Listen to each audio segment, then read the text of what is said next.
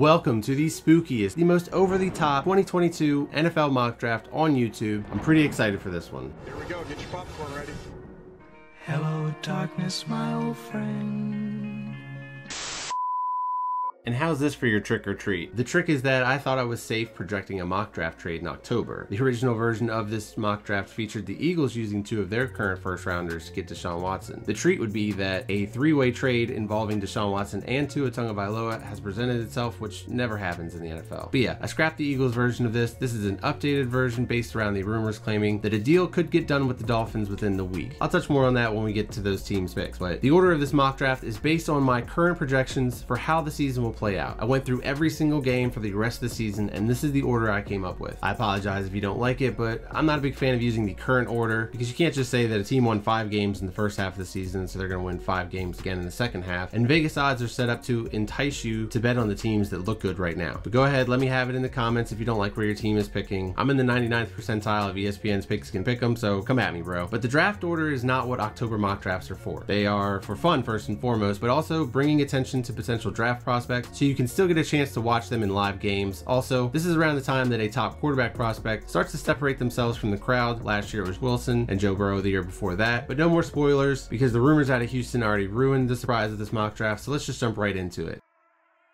Alright, at number 1, we have got the New York Jets, and this number 1 overall pick may be decided in week 12 when the Jets travel to Houston. I've got the Texans taking that one because Tyrod Taylor will likely be back by then, and hopefully the Jets have learned their lesson after beating the Rams last year, so then when the Jaguars come to town in week 16, they can lose accordingly. The Jets have a ton of needs, and for now, quarterback ain't one, which is a good thing because this is a terrible year to need one, as the top quarterbacks are definitely not going to appeal to the old school guys and girls out there. After taking a quarterback in his first season as head coach, I think that Robert Saleh is going to get the say on this pick, but really, regardless of who ends up with the first overall pick, this one feels like a lock already to be Oregon's edge rusher Kayvon Thibodeau. Even without much 2021 impact, he's the best player in the draft with the highest positional value. By the way, if you're still here, you've made it through all the weird Halloween stuff, and you are watching a mock draft in October, then you are my kind of people. I hope you'll stick around after this. Do me a favor, hit the like button, subscribe, and YouTube hates me, so you're gonna have to hit the bell notification so that you get notified when my videos drop. Let's move on.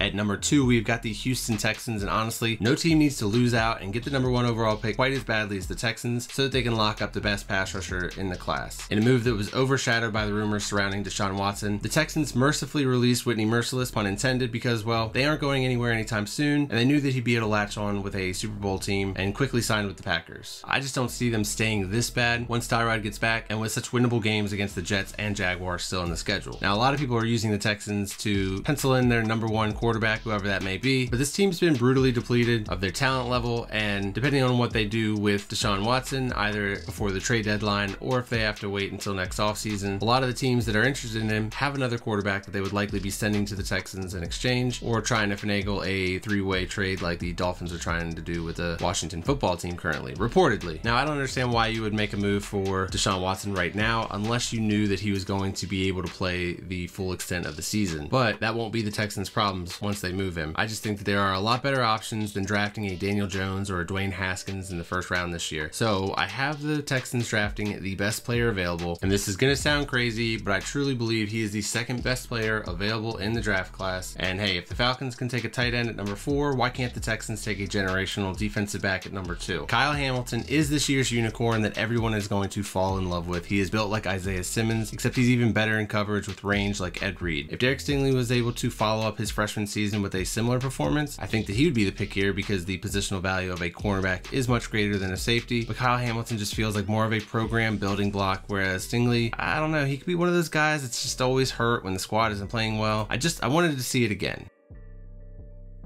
At number 3, we've got the Jacksonville Jaguars, and this one is easy. They've got to build a better and more consistent offensive line around Trevor Lawrence. Cam Robinson is one of the most overpaid offensive tackles in the league and will probably be replaced by the next great Alabama offensive lineman in Evan Neal. Evan Neal is a way better athlete than Cam Robinson ever was, yet he still possesses that similar mammoth frame, and now the Jaguars have the 2 most important positions on offense locked down for the next decade. At number 4, we've got the Detroit Lions, and their list of team needs looks like a fantasy football lineup right before the draft starts. They essentially just need to take the best players available, regardless of position. Their defensive coordinator, Aaron Glenn, is a former NFL defensive back, and he was that small, overachieving nickel cornerback type. I'm sure that he would love to get a corner with the natural physical gifts like Derek Stingley. This guy had one of the best freshman years that you'll ever see from a player at any position, but we've just seen it in flashes ever since. That lack of consistency does raise some red flags for me, but I don't feel like there's many other people out there that are concerned with that, so maybe I'm making a big deal out of a little deal here. Real quick, before we dive too deep into this mock draft, let me take a moment to tell you about the sponsor of this mock draft, MyBookie. I've lost track of all the new betting sites that have started up this year, but MyBookie has been here and been doing this for a few years now as a sponsor of this channel, so they're literally years ahead in development and offering different ways to play. They've also got these NFL Super Contests where you pick 5 games against the spread. Your scores can accumulate over a 4-week period. There is a $100 buy-in. It's a little steep, but the payouts are sweet. I went with $10 because it's an awesome way to get your feet wet, especially because it feels as unpredictable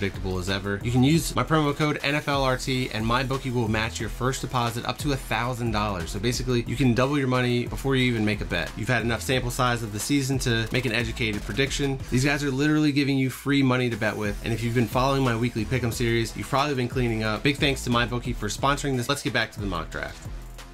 At number 5, we've got the New York Football Giants, and their coaching staff might have a complete overhaul. Even Dave Gettleman might get the boot, but I'm going to make these picks based on the idea that the schemes will all remain the same. The Giants could take the first quarterback off the board, sure, but Daniel Jones has got one more year left on his deal before you have to decide on the 5th-year option, and maybe with a new, fresh coaching staff, he could finally have a full breakout season. And I'll tell you what, if it wasn't for the fact that they're in New York, the Giants would be all in on Deshaun Watson, but I know that they're afraid of the media there, ripping him apart if even one of these allegations turns out to be true, so yeah. Anyways, the Giants have already heavily invested along their defensive front, but Texas A&M's DeMarvin Leal is too good of a defensive lineman to pass up right now. Now, I don't know why Dexter Lawrence isn't playing at the nose for them, but drafting DeMarvin Leal would force him inside, while Leonard Williams and Leal would round out an entire first-round defensive front.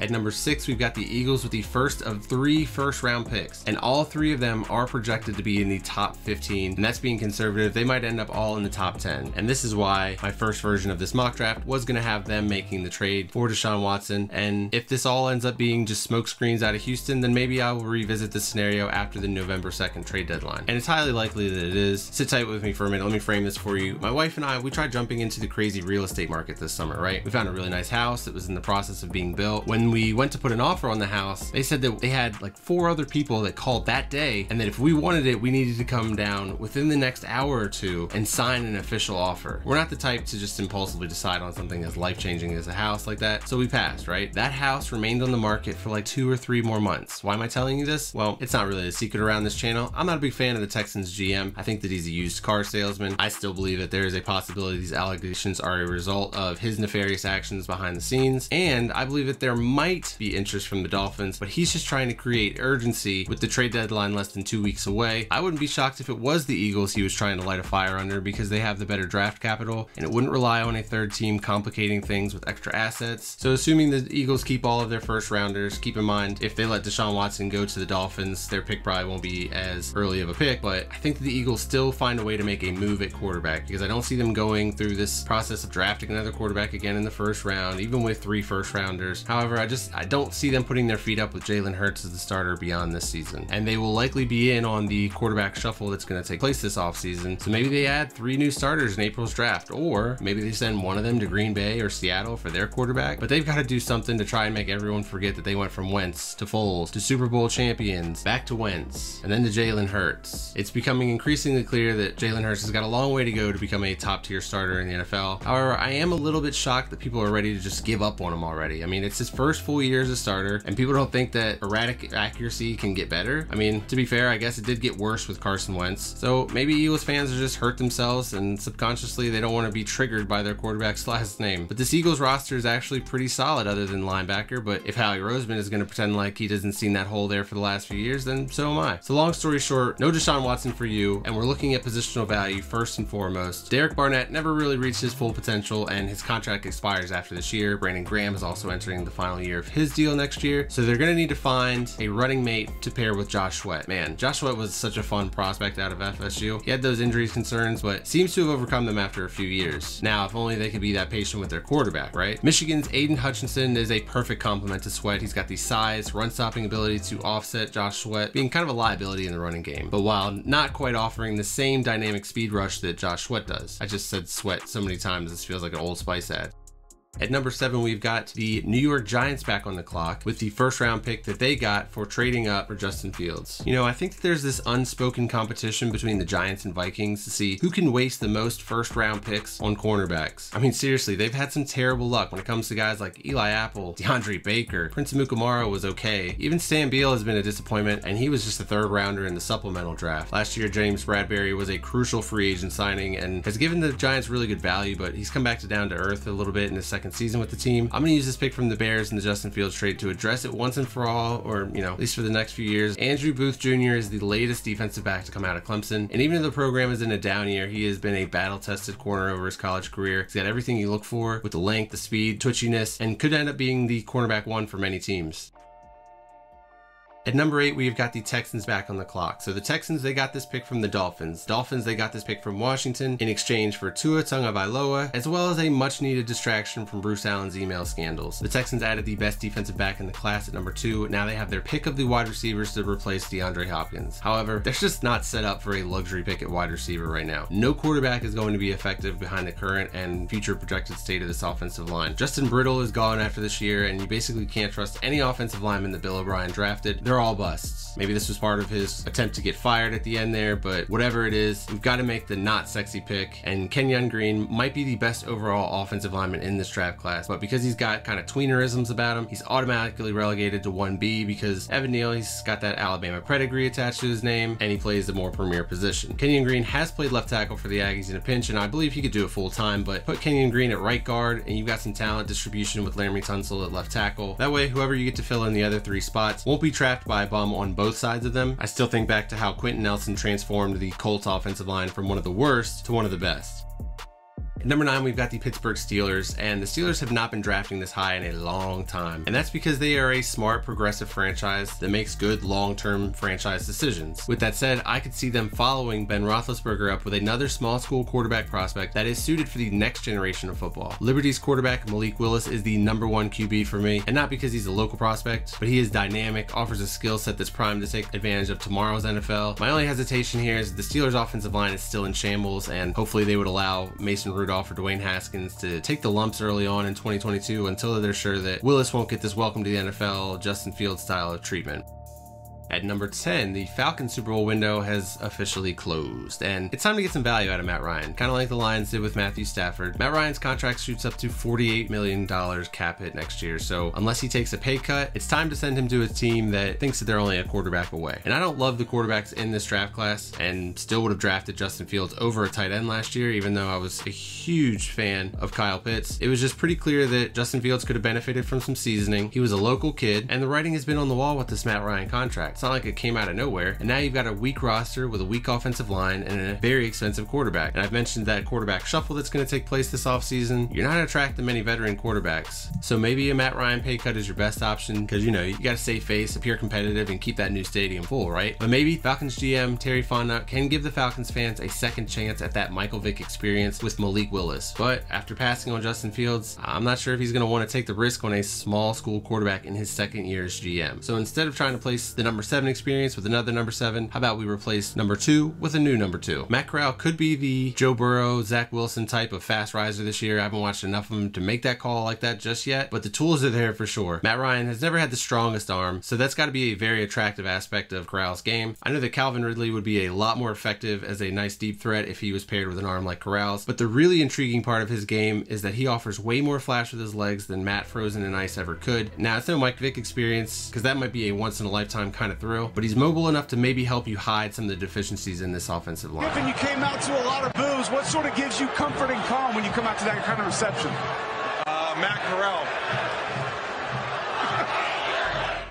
All right, we're out of the top 10. Let's speed this up a little bit. We've got the Patriots on the clock here at number 11, and their defense is struggling like we haven't seen in a while. They lack the pass rush to really get back to being anywhere where they were, and every year there's a prospect that just kind of looks like a Belichick kind of guy, you know, the versatile overachiever types. Last year, it was Micah Parsons just because he's a freak. It was Zach Bond the year before that. Well, Purdue's George Karlaftis is the Belichickian player of the draft so far. This guy is mean, got a non-stop motor, but I won't get too deep into him because I'm sure that I'll be mocking George Karlaftis to the Patriots many times until April gets here.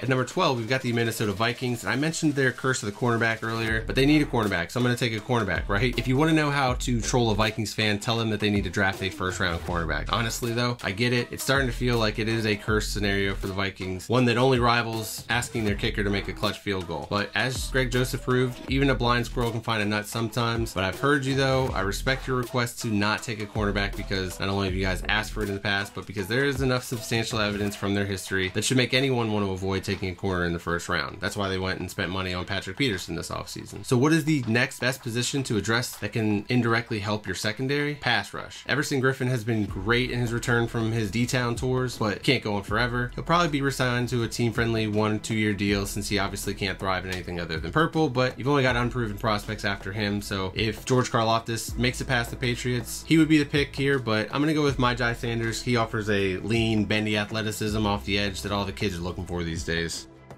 At number 13, we've got the Eagles back on the clock. This is their pick from the Dolphins, and I've got them taking the guy that the Vikings probably should have taken, and that's Florida's cornerback, Kaiir Elam. It is a copycat league, and Trayvon Diggs is going to get the NFL GMs all anxious to find their own version of this long, athletic cornerback. Kaiir Elam possesses very similar coveted traits. Elam also has NFL genetics, even if his uncle's career didn't pan out as well as expected. While I was researching the Elam fam, I decided to see what old Matt Elam is doing these days after he was a first-rounder for the Ravens in 2013. And guess what? He is playing for the Tuscan Sugar Skulls of the Indoor Football League. Yeah, this is my first time learning of a team called the Sugar Skulls too.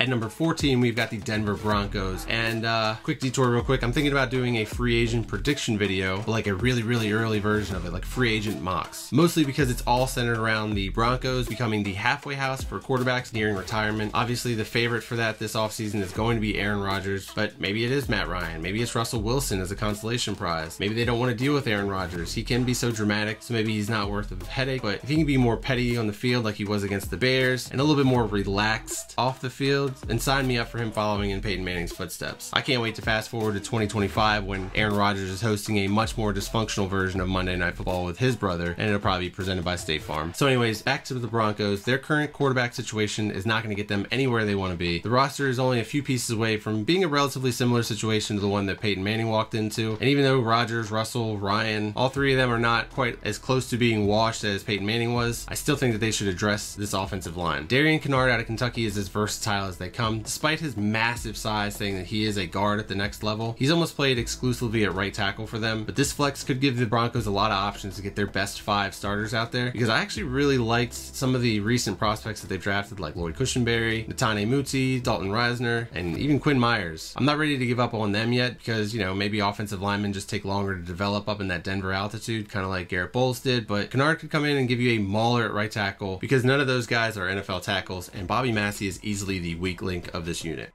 Geez, everywhere you turn, the Eagles have another pick in this mock draft. At number 15, they are on the clock. This time, it's conditionally from the Colts. And by conditionally, I mean that if Carson Wentz doesn't miss a majority of the remainder of the season, it will be a first-round pick. I believe Wentz must play in 75% of the offensive snaps. I think that's the threshold. 70% if they make the playoffs. Just checked it out. Otherwise, it turns back into a pumpkin at midnight. That's why I was so confused when the Colts rushed Carson Wentz back from that broken foot. They could have put Wentz on IR for the first month. Compensation would have become a second-round pick instead of a first, and nobody would have batted an eye. But anyways, I'm sorry. I held out for a few more picks, but if the Eagles keep 3 first-round picks, they have to take an early linebacker at some point, right? Get yourself the Nick Saban approved linebacker counterpart to your quarterback. Christian Harris is more athletic than most of the linebackers that we've seen coming out of Alabama, and you know you got a master's in defense. You would fit this defense like Eric Kendricks from day one, but please tell me again how Howie Roseman just doesn't value one of the most important parts of the defense.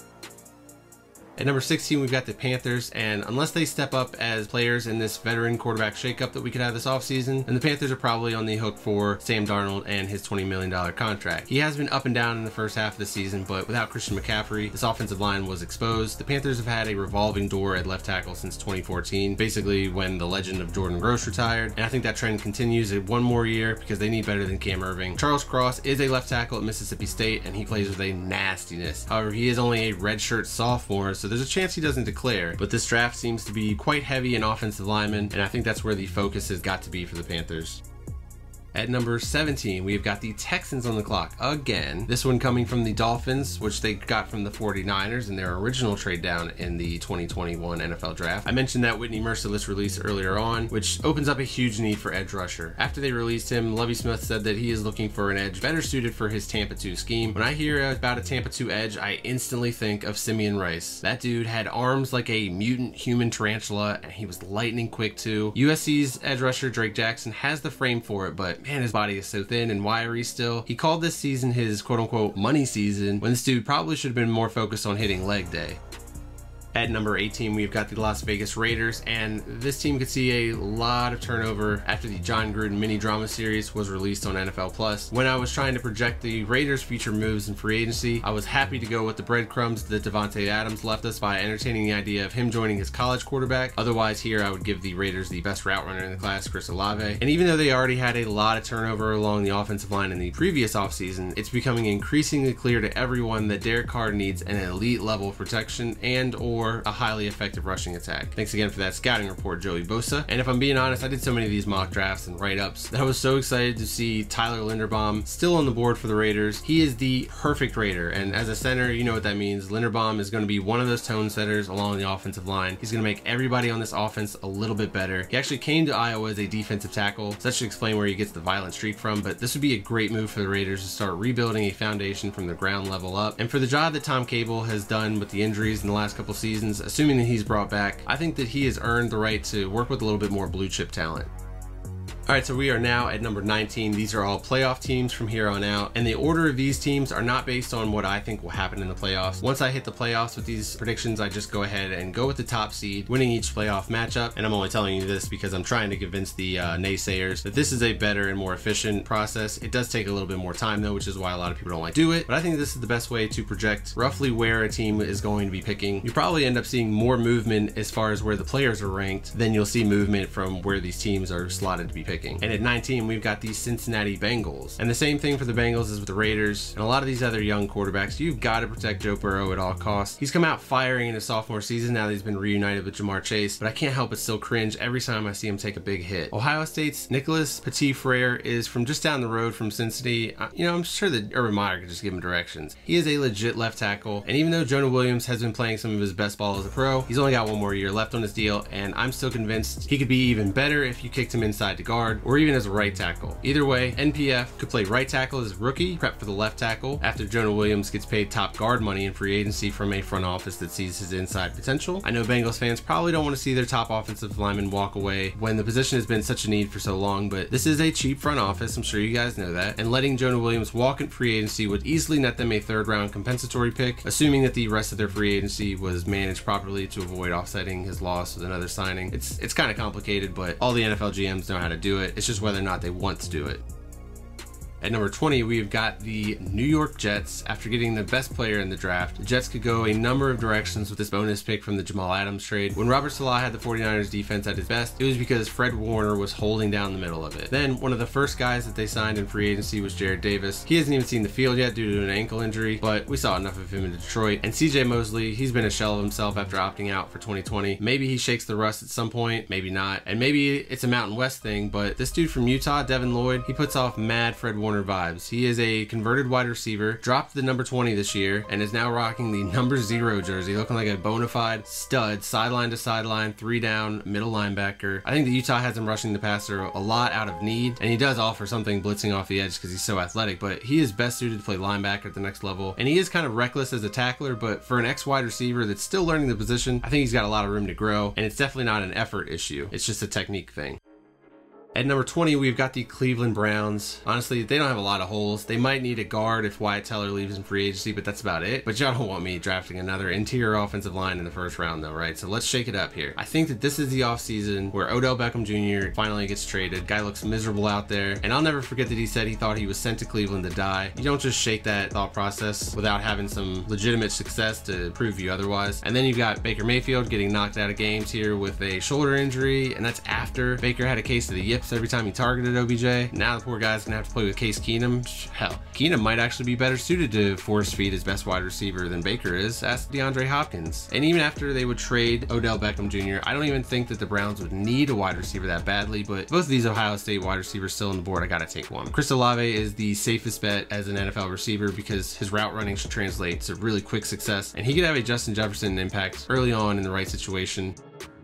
At number 22, we've got the New Orleans Saints, and they are getting close to a Michael Thomas divorce. I'm still unsure how we even got to this point other than him being a selfish diva, but they already had a need at wide receiver 2 with him on the roster. And Jameis Winston hasn't had a full complement of wide receivers to throw to all year, and this is actually becoming my favorite landing spot for Russell Wilson. While his finger recovers, he's getting to see the Seahawks coaching staff in action from a sideline view, and I don't think that he's going to enjoy the lack of creativity that he sees from them, on top of the fact that he already had a foot halfway out the door this offseason. The Seahawks might not want to trade him within the NFC, but man, Sean Payton and Russell Wilson could be a dream pairing. Either way, the Saints team is looking at a hole at wide receiver because assuming Michael Thomas gets traded, only Marquez Callaway and Traquan Smith are under contract beyond this year, and you guys know how Sean Payton likes his big boys at wide receiver. Drake London is one of the guys that intrigues me the most from this wide receiver class because of his frame. And yes, there are 2 prospects from USC named Drake. Drake Jackson is an edge rusher and Drake London is a wide receiver, but don't tell Drake Jackson I told you this, but he and Drake London are almost built the same. And that's more of a compliment to Drake London because they don't make wide receivers this size very often unless you're in Green Bay. And I keep waiting for one that has the athleticism to match the size. Otherwise, at 6'5", they typically have a hard time getting separation from NFL defensive backs. And it takes a guy like Aaron Rodgers to trust their arm enough to be able to pinpoint the ball in a spot where their big guy can make a play on it and the shorter cornerbacks can't. I think that the sweet spot for wide receivers is about 6'3", 220, like a Julio Jones, DK Metcalf build. It's still hard to find guys that size with that S-tier speed. It seems like the taller you get, the more rare it becomes. That's why Calvin Johnson was Megatron. He was unique. But going back to these Green Bay wide receivers, I was obsessed with Allen Lazard coming out of Iowa State. I'm pretty sure that there's a mock somewhere on this channel that had him in the first round, and he ended up going undrafted. He is 6'5", and I thought that he had it all. I also liked Equanimeous St. Brown, but not nearly as much. He was too thin and lanky and struggled with the physicality at the NFL level. He actually might have been just a few years early because that big slot wide receiver is the thing now instead of pegging the big guys as strictly outside receivers. Anyways, Drake London, he kind of reminds me of Equanimeous St. Brown, but with much better hands and a little bit thicker. But if he pans out in the NFL, it will be because of those mitts.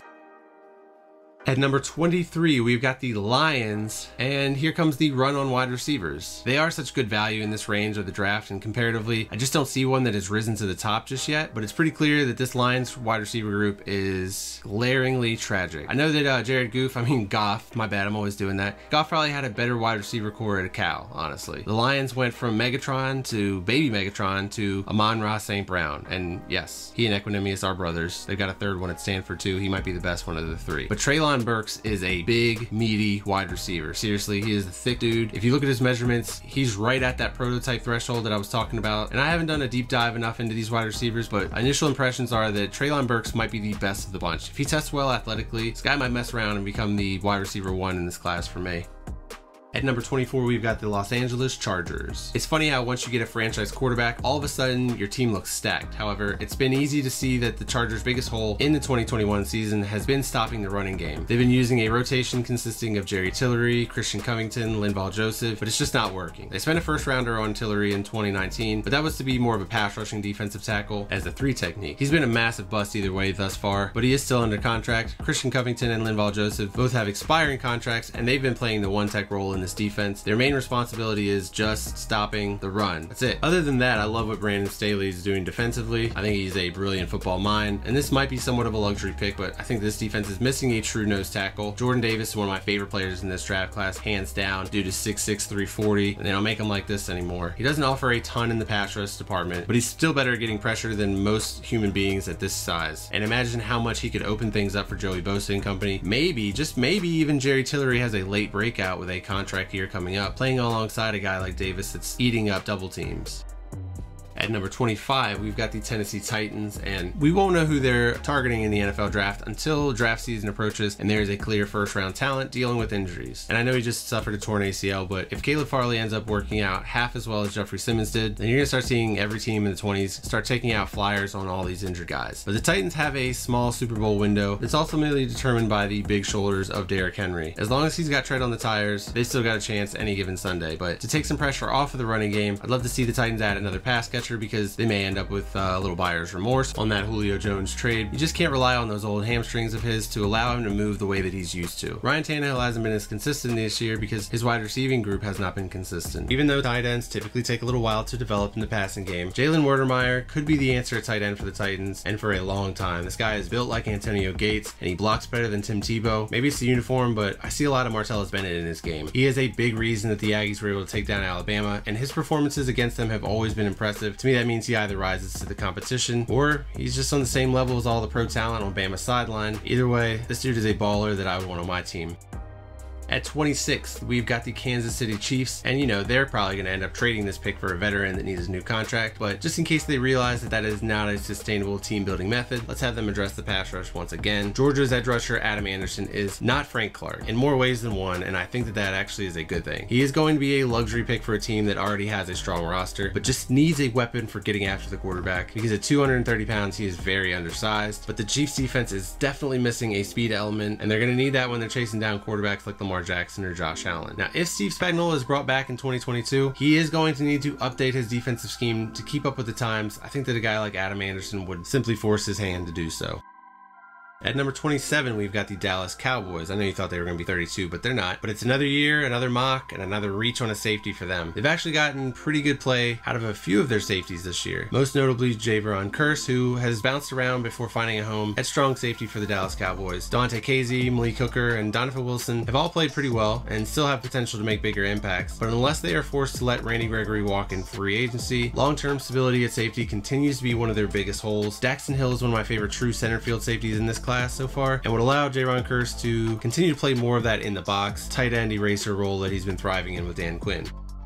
At number 28, we've got the Green Bay Packers, and it's probably going to be the dawn of a new age at quarterback for them in 2022. Devontae Adams could be on his way out the door, so the need for wide receivers in Green Bay goes from 1 to 1A. I mean, if you want Jordan Love to succeed, they're going to need to stop playing games and get some weapons. And enough with these big-ass wide receivers. Let's inject a little quicker gear into this offense with Ohio State's wide receiver 1B, Garrett Wilson. Wilson, he makes it look so easy out there. It's really hard for me to find a flaw in his game. I guess I don't see him as a flat burner, so I can't see him getting drafted much higher than this, despite being the wide receiver 1 on a lot of people's boards. I am struggling to find an NFL comparison for him. If you've got one, please let me know in the comments of who Garrett Wilson reminds you of. But drafting a slot wide receiver like this would give Jordan Love a safety blanket that could turn checkdowns into touchdowns, while also allowing Randall Cobb to follow Aaron Rodgers to Denver, and hey, everybody wins.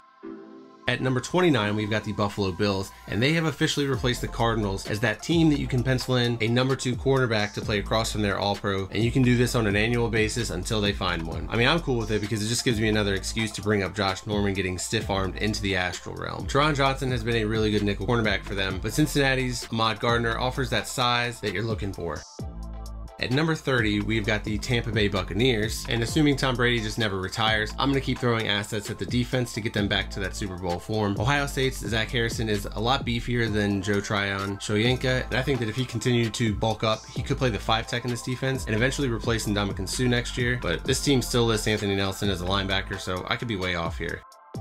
At number 31, we've got the Baltimore Ravens, and the Ravens got lucky that the Steelers wanted to officially have the worst offensive line in the league and allowed Alejandro Villanueva to play right tackle for their division rivals. While he's technically signed through 2022, he is a band-aid at best, and the Ravens should reinforce this offensive line early on in April. NC State's left tackle, Ike Ekwonu, has been starting at left tackle for the Wolfpack since his freshman year, but I believe that he could fill multiple voids for the Ravens, and he is the Rashawn Slater of this draft class for me, even though it's, unlikely that he even comes close to recreating Slater's rookie season so far. Even in the best of scenarios, I think it's the level of intelligence that he plays with, the stature, and the general consensus that he is likely a interior offensive lineman at the next level. But sometimes all it takes is one team, or maybe even just takes one practice for a guy to show that he does belong at the tackle position, and maybe he could play right tackle for them. I used to be in the group, let's be honest, I still probably am, but in the group that thought you could just lump together some of the elite offensive tackles in a draft class and plug them in on either side. But after seeing the difference in Penei Sewell from right tackle tackle to left tackle, it makes me reconsider everything. However, Ike Ekwonu is definitely not as big. Not many people are, but he also isn't coming off of a year away from football, so who knows? I know that scouting offensive linemen is probably easily my weakest position group, so let's stop talking about linemen and let's finish this mock draft off. At number 32, we have got the Arizona Cardinals. This is definitely the first time I've ever done a mock with the Cardinals picking this late. They went all in and set themselves up for a Super Bowl run with this roster, and it's been working out so far. There are a number of positions that they could address where they've been heavily relying on an aging player, but at pick number 31, 32, this is my favorite place to take this position group in a mock draft, especially when the team that's already slated there has a need, and I think that the Cardinals should consider spending a top pick on a legitimate running back to pair with Kyler Murray. Isaiah Spiller is an all-around running back, and up until prepping for this mock, I always assumed he was related to former Clemson and Bills running back CJ Spiller. They play the same position, wear the same number, similar running style, even though Isaiah Spiller is definitely not as fast as CJ, but I was just blown away by this new information, and I'm going to compare the two Spillers anyways. CJ was one of the fastest guys you'll ever see on a football field. That's why he went 9th overall to the Bills. Isaiah Spiller's not slow, but he's definitely more sturdily built and could probably have a better NFL career for that reason. Whew, that was a long one, guys. Thank you for bearing with me and being so patient as I finished this mock draft. I am sorry that I had to miss out on the week 7 pick'em for this video, but now that I've got it formatted, I've got it set up, I've got the players in there, I should be able to churn one of these out every few weeks until we get to the draft season, and I can crank these out with even more information on the players, on the teams, on the needs, all that stuff. This is definitely one of my favorite things to do on this channel, if not my favorite, but they do require a lot of work. So once again, thank you so much for being patient. If you appreciate the amount of work that I put into these, do me a favor, help support this channel, hit that like button, subscribe to the channel, hit that bell notification. I did take the summer off, and for some reason I am still struggling to get this thing jump started, but hopefully with a really good mock draft turnout here, the views on this channel will start rolling in again. And let me know what you guys think. Would you rather have a video like this each week, or would you rather me continue doing the pick'em videos? We are at a crossroads with that. Let me know what you guys think. Maybe an every other week approach for the pick'em video would be cool. But yeah, I definitely ran out of time with the Deshaun Watson news sort of flipping me, where I had to basically do 2-3 days worth of work to get these mock drafts done. I tried to do it overnight, so that is the main reason why there was no week 7 pick'em, but I will post an image on the community tab here on this channel for any of those of you watching the next couple days. And I guess we'll stay tuned on the Deshaun Watson stuff, and if November 2nd comes and goes and he's not been traded, I will do another mock draft here based on the Eagles trading for him in the offseason. All right, thank you guys once again so much for liking, for watching, for commenting, subscribing, all that good stuff. I will see you all in the next video.